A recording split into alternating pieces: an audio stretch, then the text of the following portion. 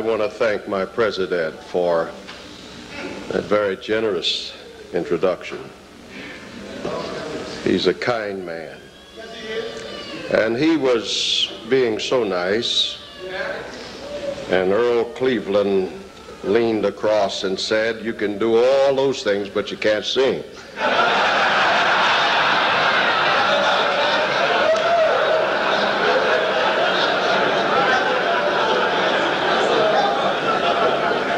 I'd like to make two comments behind that. One is, if we can have ladies like that, I don't need to sing. And the second thing I'd like to say is that I can take that from Earl Cleveland.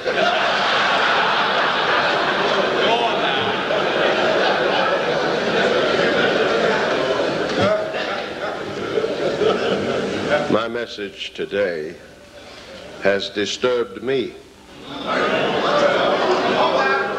And I sincerely pray that you'll at least understand the spirit in which I bring it. The title is Assault on the Tower. Last fall I was taken in a car with Elder and Mrs. Woodfork to a wild animal preserve in Kenya. And very soon we encountered herds of giraffes and swarms of warthogs, zebra, large herds of wildebeest and other creatures. Mrs. Woodfork wanted desperately to photograph a lion. In spite of all the animals we were seeing, she wanted to see His Royal Majesty in his own domain. At one point as we drove along, I looked out across the veldt and I saw an unusual mound or tower, an eminence. It was bald, and on top of it, standing shoulder to shoulder and flank to flank, were 4 wildebeests. Obviously they were sentinels looking after hundreds of their grazing companions. These sturdy bulls were silhouetted dark and strong against the azure sky. Their horns looked like crossed sickles, and they hardly moved at all. I think this is what caught my eye above everything else. They were as still as death. It indicated for me the diligence necessary if you're going to be a watchman. National Geographic magazine tells me that bulls and stags and stallions often guard their harems in this manner. They will choose high ground so as to be able to look favorably to the 4 winds, that they might perceive advancing danger. This indicates that watching for the sentinel is more vital than grazing. We drove near these grand animals and discovered a lion resting on the opposite side of the road. That lion seemed perfectly unconcerned and detached. We continued our interesting journey, and about an hour later we doubled back, and these 4 beasts were still standing there, but the lion had crossed the road.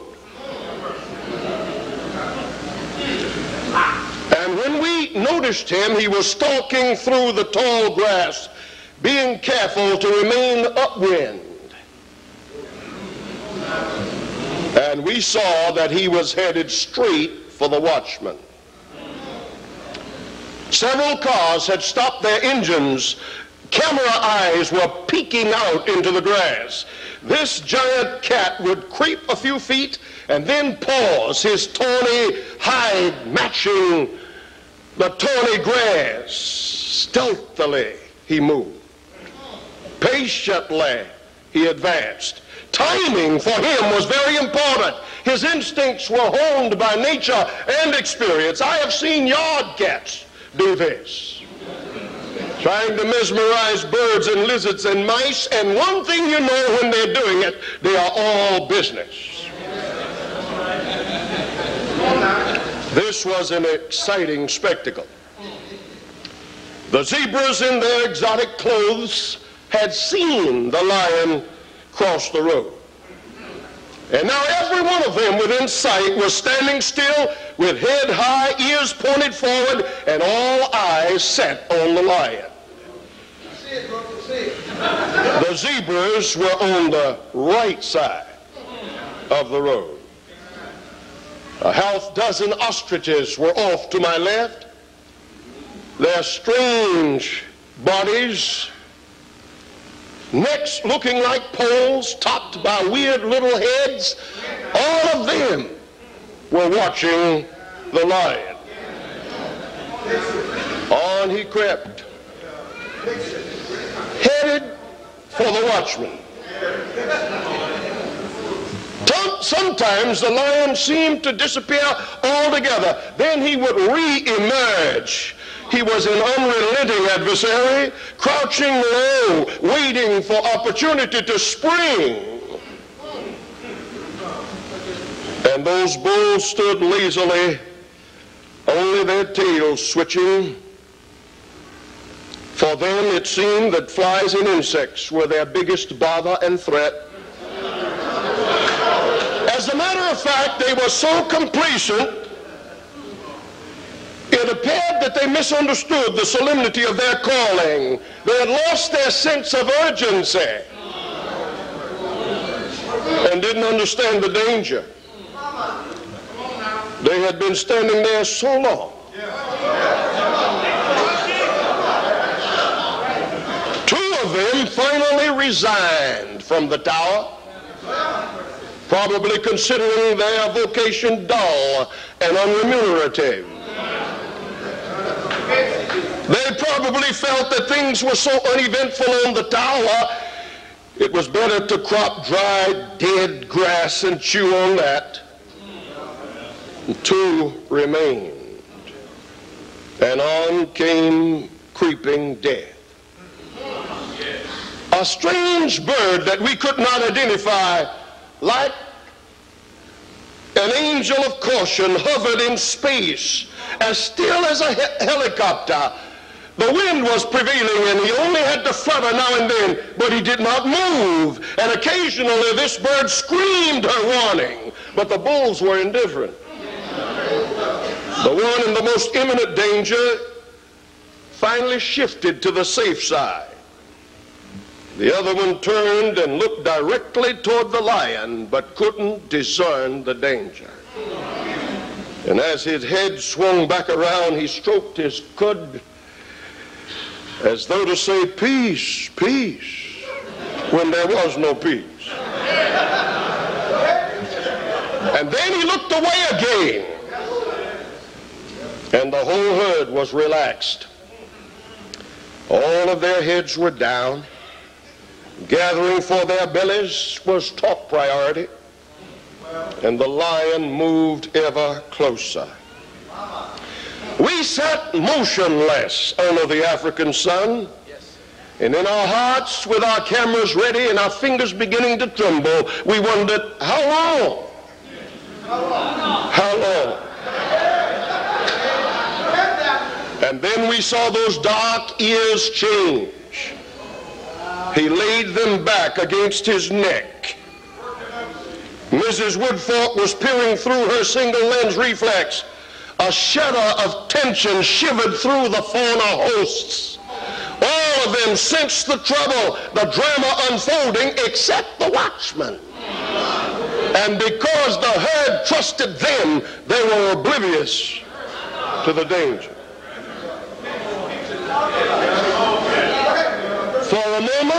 I wished that zebras and ostriches knew how to scream. Somebody needed to cry aloud and spare not. Somebody needed to say, destruction cometh. Suddenly, there was a blur of brownish terror. Suddenly, a furious propulsion of power as death, armed with fang and claw, bolted, assaulting the tower. The prime target, the complacent watchman. Sharp, hooked claws reached for Frank, blindsiding this sentinel. But mercifully, his instincts took over.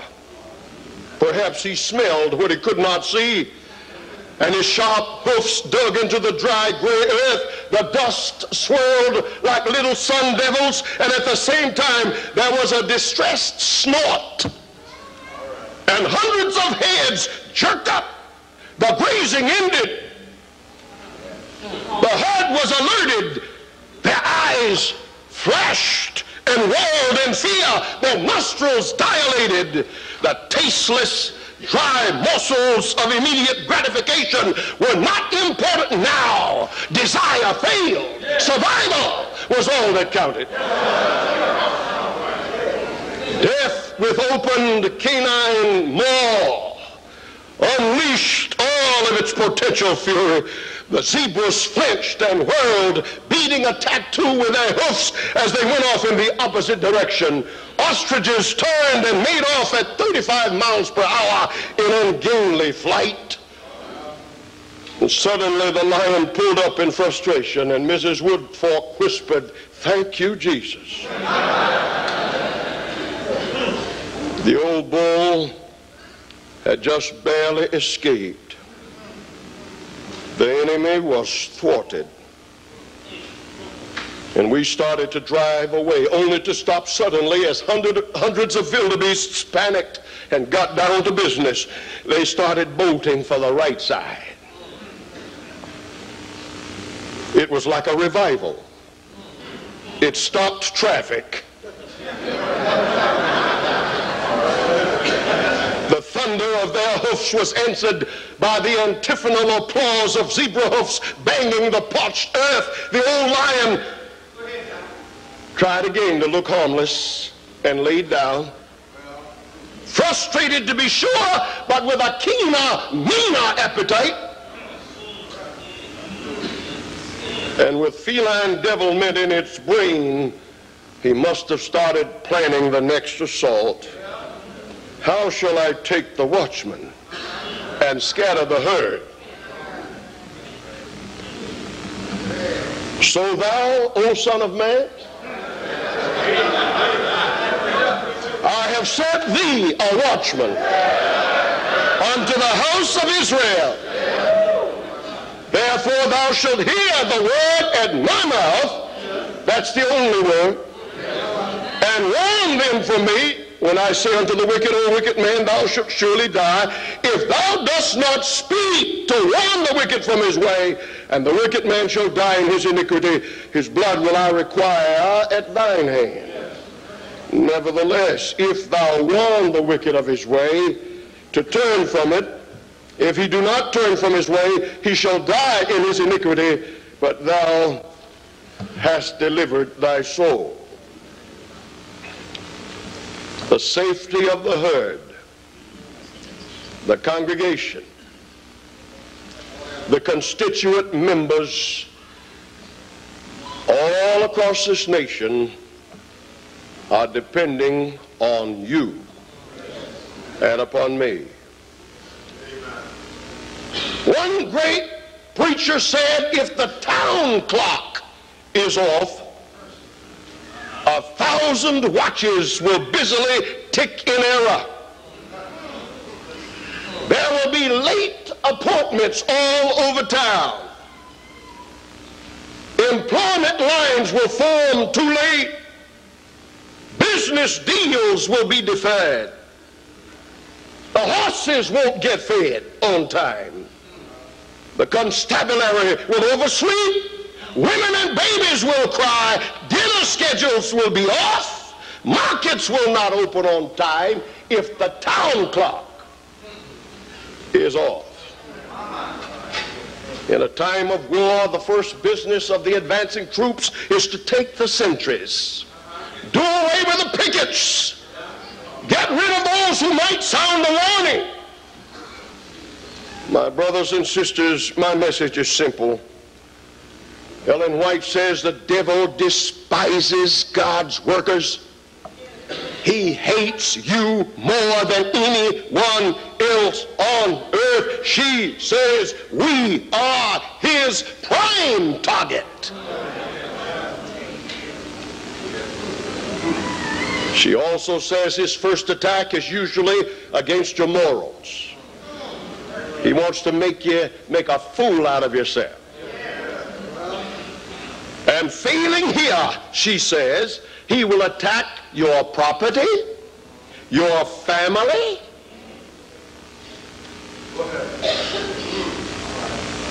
He will seek to discourage you and cause you to murmur against God. Henry Mitchell was writing for the Washington Post the other day, and he said some active people have more virtue than is good for them. And then, citing Jim Baker and Swaggart as examples, he said these are men who had excessive concern for virtue, and it usually defeated itself and wound up as vice. Mr. Mitchell said they carried on about the evils of sex and pornography until these things became a severe obsession with them. The very filth they roared against became sweet in their own minds. He went on to say it is this very concentration on the supposed sin that leads to the obsession. And we can talk about it until we are hooked on it. He said some are so obviously grounded in virtue that they find others, even quite dandy people with opposite views, offensive, but we call it pluralism. He decries those who make lists of bad and good. And then he says lies are always put on the bad list until one day, without a lie, the most awful damage takes place. Yesterday's heresy becomes today's accepted belief. What Mr. Mitchell is doing is rationalizing. He says that some fanatics will bomb airplanes and buildings and justify it by their religious principles. And on flowed this dangerous rationalism with its euphemisms and its compromising, its ludicrous liberalisms and its snares. But this is the way people are thinking. I read a long time ago that most criticism is subjective. Men who always harangue about some seductive sin is usually surely guilty of it or sorely tempted with it. But ladies and gentlemen, that's not supposed to muzzle us. For withal there are the musings of God that are put down on leather and vellum and paper by holy men. And these things are absolute, immutable. They are verily truth, without equivocation or apology, without the slightest disposition to compromise, to comfort the flesh.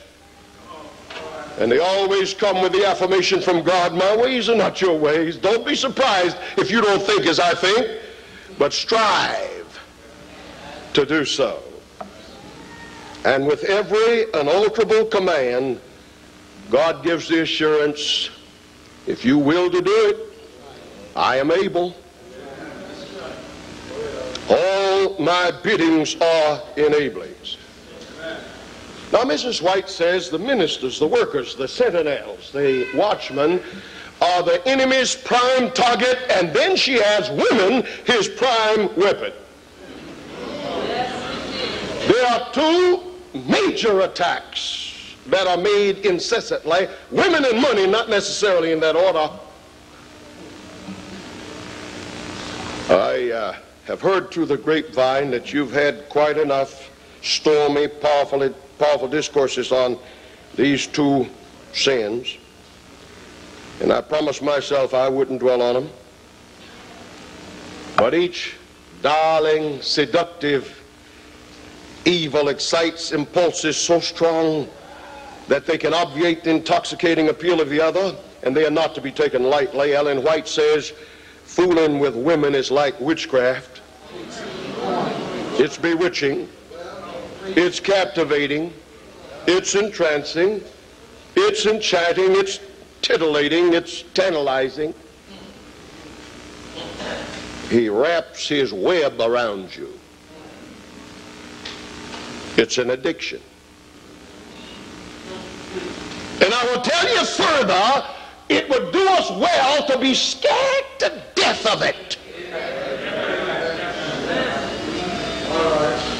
I don't know what the future holds, but I can tell you that over all these years I have said, Lord, if I don't smoke that first joint, I'll never be an addict. If I don't drink that first swallow, I'll never be an alcoholic. And if I don't touch that first one, by your grace, I and my children can keep our heads up. To play that game is to place into the soiled hands of a harlotous woman your credentials, your reputation, your family's peace, and the honor of God and his church. Then this unworthy adulteress is sitting, as it were, at the computer of your existence, punching buttons that determine whether the rich nerves and the bruised heartstrings of your faithful wife shall flutter. She determines the destiny of your family, and sometimes whether your children will go to heaven or hell. That woman without principle determines whether your own heartbeat will quicken. She holds a spell over the entire church, and she turns our members against all of us because they either hear about it or they sense it in powerless sermons. Benjamin Franklin said, that's paying too much for a whistle. In other words, it just ain't worth it. And then there is money. The money that we get must be blessed. Or Haggai said, you will feel the breath of God on it. And you'll put it in a bag with holes. And I have observed that all of those who steal from the church or the members or acquire wealth through questionable means never get ahead, and they never get out of the hole.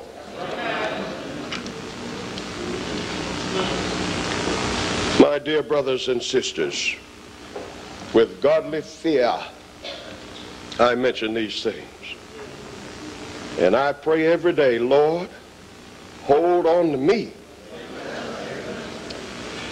I read something I found almost incredible, and the rest of my message will relate to it.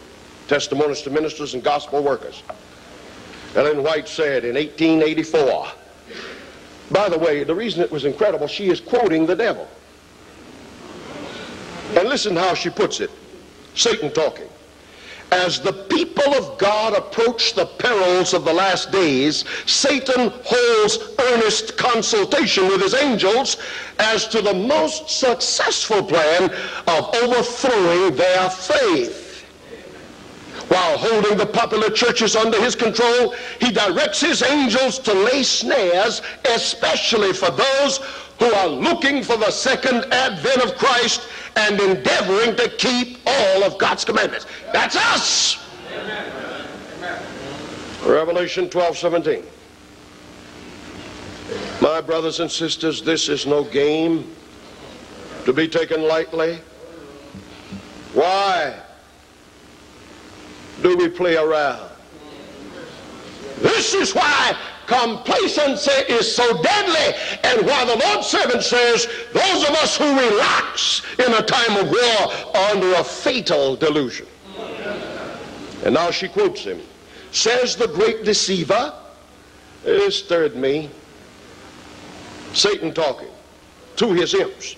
Says the great deceiver, we must watch those who are calling attention to the Sabbath. That's us.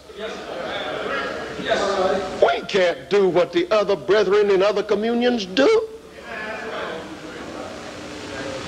I had one take a young lady from my tent to the movies to keep her away from the truth. He can go, but I can't go. The same, quoting, the same light which reveals the true Sabbath also reveals the ministration of Christ in the heavenly sanctuary. This must not hold their minds. One of the greatest sermons I ever preached in my life, I heard last night. And there was something in it about prayer and study and meditation.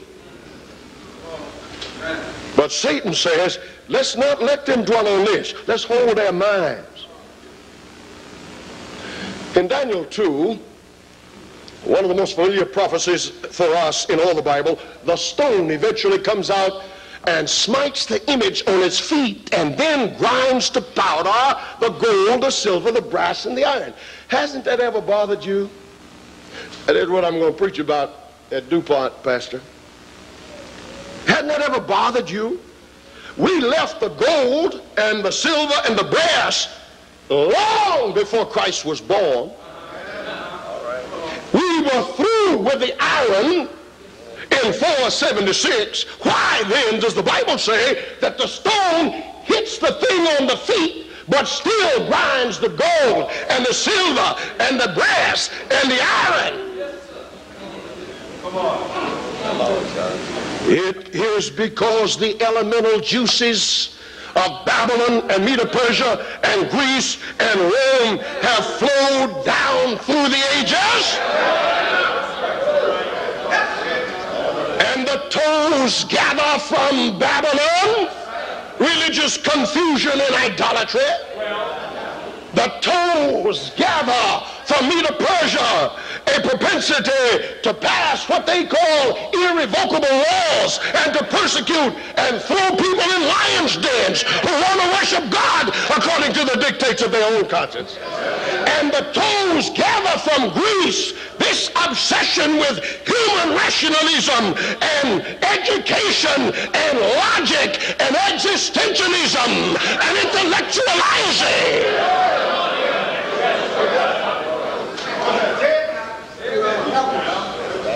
And Rome borrowed all these and crowded her pantheon with so many gods they didn't even know how many were there. And through the arteries and veins of world powers all the way down to our day have come all of these corruptions, and the weak and sordid toes are full of the gold and the silver and the brass and the iron. And when Jesus comes, he's going to take care of all that. As he takes care of the toes. Attack on the tower? You mean Satan can do that with education? I told you all last night, I don't mind being understood, but I fear being misunderstood. Perhaps if I put it this way, I believe in education. I've spent more money on it for others than I have for myself. My family is educated. Believe in it. I admire it. as long as those who are thus powerful are also motivated by the Word of God and live by faith. Ellen White says rationalism is an idol, for it exalts human reason above the Word of God. That's when you're in trouble. And right now, if a millionaire should stand up out there and say, Brooks, go on sabbatical and get a doctorate, I'll pay for it, I'll support your family, pay your rent, everything, I'd go. And I might study English or history or administration or speech or sociology or communication, but I would not study theology, either applied, systematic, or contemporary. For I have seen some of our best minds tinctured by this, spoiled by philosophy and vain deceit. My critical watchmanship would make me wary.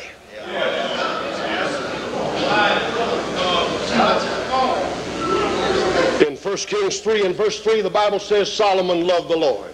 Isn't that beautiful? I mean, you all understand that, don't you?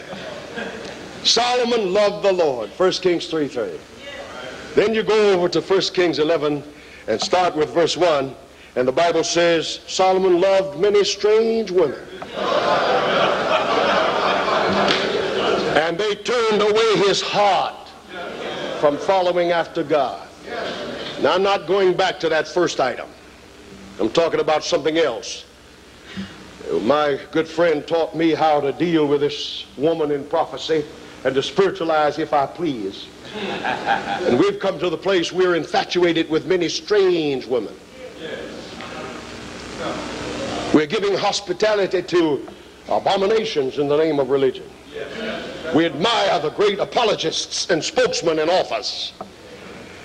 And these things can lead our hearts away from God. For many, the objective of the sermon is to arouse feelings rather than faith. We find ourselves compromising. We want to be Dr. Feelgood in the pulpit. We ignore the mandate of the three angels' messages. We get our material from the radio and from books while we neglect to study this truth that has made us what we are. I've come to the conclusion we need to study subjects we already know well because they need to be repeated. We need to study until we can preach the second coming 12 different ways without essentially repeating ourselves. And every time you do it, you are strengthened and your congregation is too. On page 422 of that book it says we must work, this Satan, I should quote Satan, we must work by signs and wonders to blind the eyes to the truth and lead them to lay aside the fear of God and follow custom and tradition. It's Satan talking. And in our church today there is an affinity for and a hunger for healing and raising the dead. Our music is intended to do only one thing. Page 473, Satan talking. Our principal concern is to silence the Sabbath keepers. We will enlist great men and worldly wise men on our side. I stuck my foot in it last night. I didn't realize that a Roman priest was in our midst all day long. I don't have any desire to hurt anybody's feelings. And I might have said a couple of things a little differently had I known, but I didn't. But since I've gone that far,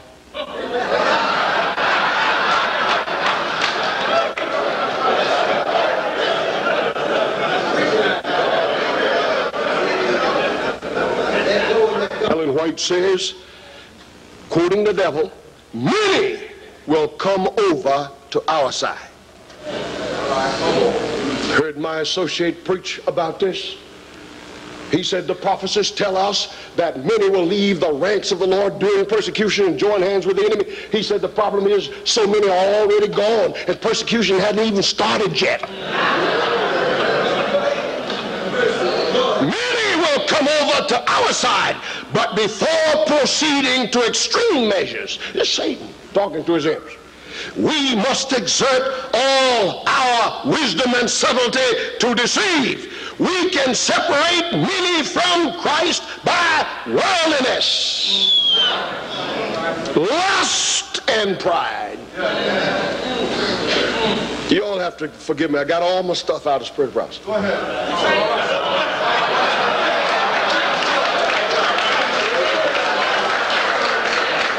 Worldliness. You don't have to go to the disco to be worldly. You can be worldly in your study.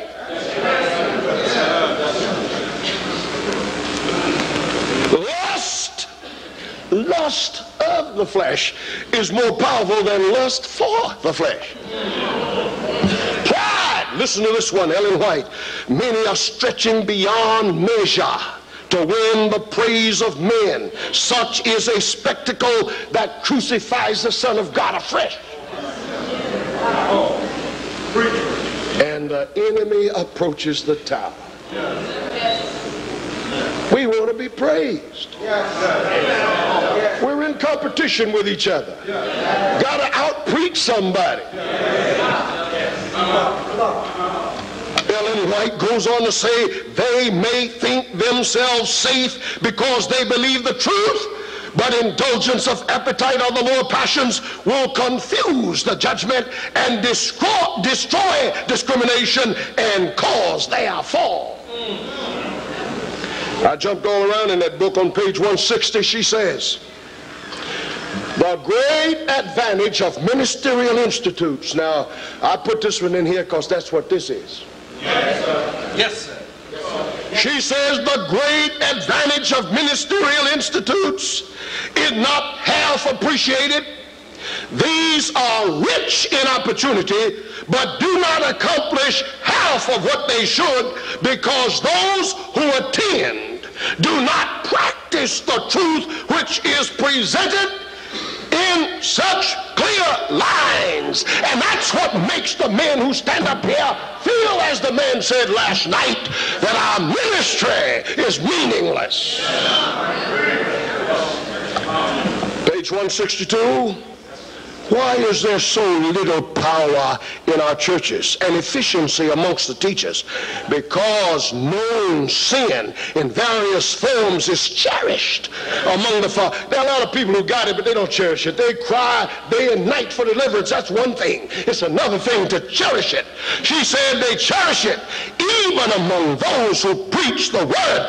Unless there is reformation, they'd better leave the ministry and choose some other occupation where they will not bring disaster to the people of God. The audience out there is waiting on us to sound a warning.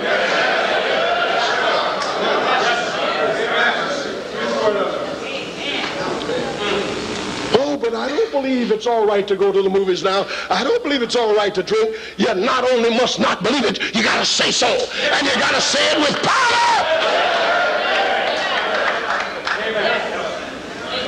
Satan talking. I'm back over to page 470 something. Go, make the possessors of land and money drunk with the cares of this life. Present the world before them in its most attractive form.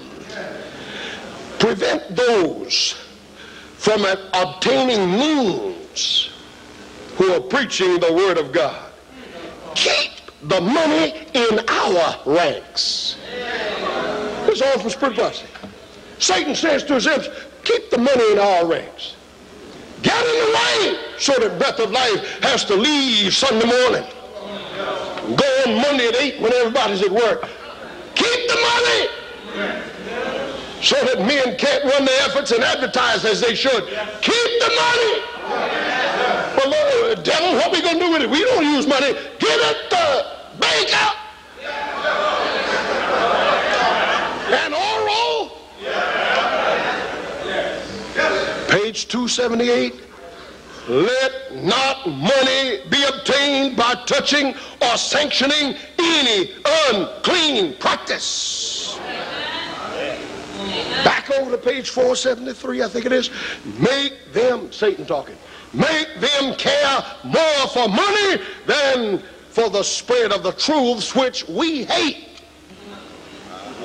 Satan doesn't mind somebody being on the air talking about Jesus.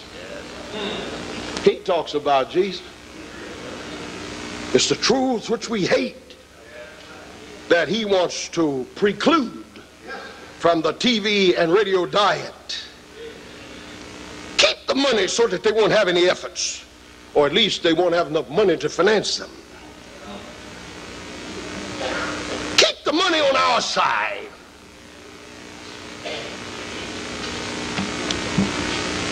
Let the preachers go out and get side jobs. No, wait.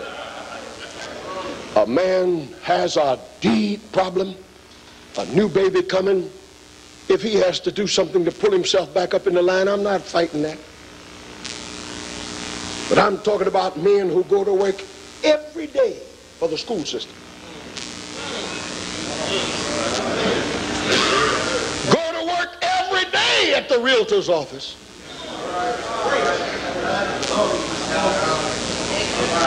Oh, I'll leave that. Page 474. Lovers, listen, Satan talking. Lovers, you didn't know all this was in there, did you? Some of you read it. Lovers of pleasure are our most effective helpers. Those of this class, apt and intelligent, will serve as decoys to draw others into our snare. Brethren, forgive me, I have to do this. Now, I'm trying to just touch on some of these things that assault the tower. Words. Fundamentals of Education, 457. The atmosphere of unbelief is heavy and oppressive. The giddy laugh, the jesting, the joking sickens the soul that is feeding on Christ. Cheap, foolish talk is painful to him. Now, I know and teach that there's a place for humor in our... You see, when you stand up there laying these heavy truths out, tension builds. And humor used effectively is like a safety valve that relaxes. I'm not against that, and I've heard some of you do it with mastery. Nothing wrong with that. But Ellen White said, I tremble for fear, lest I shall belittle the great plan of salvation by cheap words. And she says, those who do too much of this in the pulpit lead the audience to conclude that the requirements of Christ are less strict. Conformity to the world is a greater influence on worldlings who are in our midst. Satan says, don't preach standards.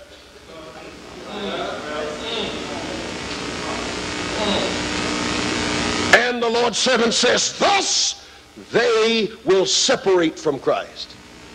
You know, we have to preach these standards whether we want to or not. They hold us. They oblige us. When I do evangelism, you know, and I go to visit somebody, I want to oblige them to come out. I want them to say something, then I hold it over them. You said you'd come. And when we preach God's standards with love and mercy and sympathy and empathy, these things oblige us. I'd be a fool to talk about adultery the way I talk about adultery and then do it. Y'all pray for me.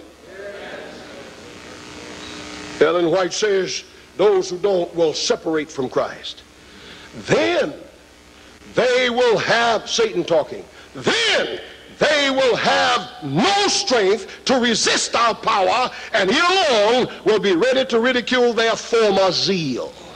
Page 283, the frequent cause of failure amongst our workers is failure to take time to pray and to regard themselves as in need of divine help. I heard some time ago that a lot of kneeling down puts you in good standing with the Lord. Without prayer, we're not going to make it. In spite of our intentions and our determination and our strong will and our individuality and everything else we think is a plus, without prayer, we're not going to make it. I don't care how far we've gone in this direction or the other. God has fixed it that way. He said we should not cease to pray.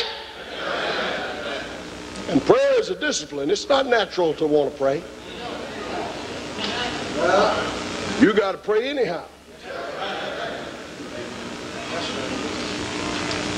You ever get ready to get to bed and you dread to get down first and pray? Prayer is a discipline. She goes on to say, these regard themselves as great men, and this ends their desire for divine enlightenment, the only thing that can make us great. They extinguish all chance for true greatness. Page 474, as I come to my conclusion now. Until a great decisive blow is struck, our efforts against these people must be untiring, said the devil. We must be present at all their gatherings. In their large meetings, especially evangelists, Satan talking, in their large meetings especially, our course will suffer. We must exercise much vigilance and employ all our seductive arts to prevent souls from hearing the truth. And then Satan talks about himself and his role. I will have on the grounds my agents. If we can keep souls deceived for a time, God's mercy will be withdrawn and he will give them up to our control. We must cause distraction and division. We must lead them to criticize. Can't y'all see this lion? Sneaky, dirty, low down. We must cause distraction and division and lead them to criticize, to adjudge, to accuse, and to condemn one another, to cherish selfishness and enmity. For these sins God banished us, and all who follow our example will meet a similar fate. I could hardly believe I'm reading Satan's own musings.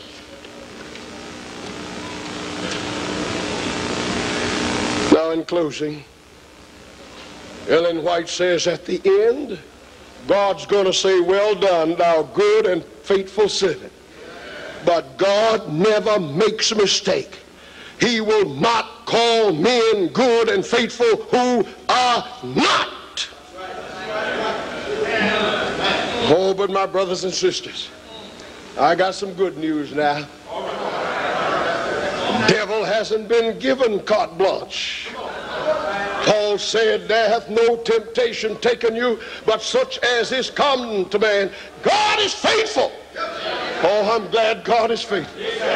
One night a lady needed me at the hospital, and I had to wake up at 3 o'clock in the morning and get myself together. I had to shake my head and try to think straight so I could talk to her on the phone. And after I'd finished my prayers just before leaving for the hospital, it occurred to me that our God, whom we serve, neither slumbers nor sleeps. You don't have to wake him up. He doesn't have to clear his head. 24 hours a day, heaven is open for business, and God is faithful. Who will not suffer you to be tempted above that you are able, but will with the temptation also provide a way to escape. Oh, my brothers and sisters, you don't have to do it. You don't have to do it. I don't have to do it. Bless the Lord, oh my soul, and all that is within me, because I want to do it, but I don't have to do it.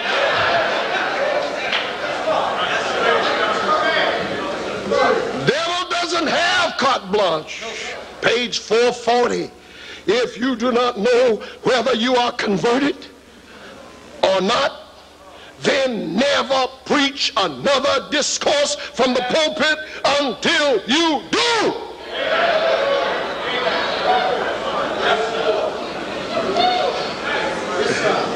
I've learned that, especially as I get older, that every watchman needs a shelter.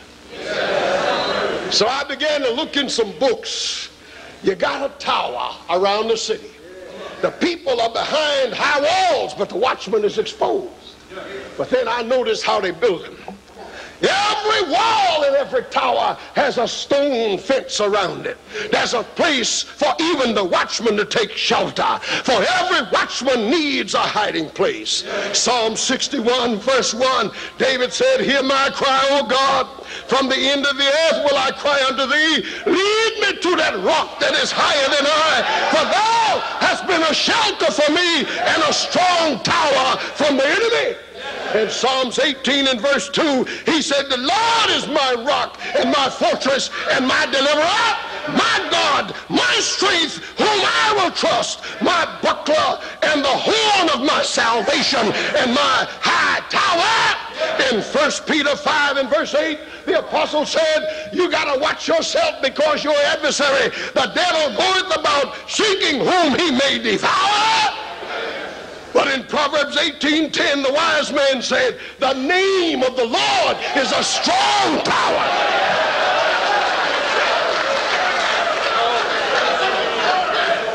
If one of those wildebeests out there in Africa could have somehow opened his mouth and cried, "Jesus," that lion would have gone the other way. The name of the Lord is a strong tower. And the apostle Paul was signing off. In 2 Timothy 4:17, he said, "Notwithstanding." All this stuff that's going on and all this suffering I've gone through, having my own associates forsake me, leaving me here in this cold dungeon, suffering with my thorn in the flesh. And even though I've only tried to do good, the highest authority on earth has looked at my record and judged me worthy only of the chopping block. But he said, there is a righteous judge. He's going to give me a crown at that day, and not to me only, but to all those folk at Oakwood College in 1989, if we just hang in there. Now he's signing off, and he said, "Notwithstanding." Notwithstanding, the Lord stood by me. Fellow ministers forsook me. Church members turned their back. People talked to me like I was crazy, treated me like a dog. Notwithstanding, the Lord stood by me and strengthened me, that by me the preaching might be fully known. I was delivered out of the mouth of the lion. Come on, say amen up here. Amen. Paul, you mean you encountered lions? I thought that was Daniel. Oh yeah, I encountered a lion, and the Lord shall preserve me unto his heavenly kingdom. He not only delivered me, but he can keep me and preserve me so that I don't spoil. He can keep me until he sets up his heavenly kingdom. And now this man about to die breaks into a doxology. He said, "To whom be glory forever and ever." Amen. Didn't my Lord deliver Daniel? Why not deliver poor me?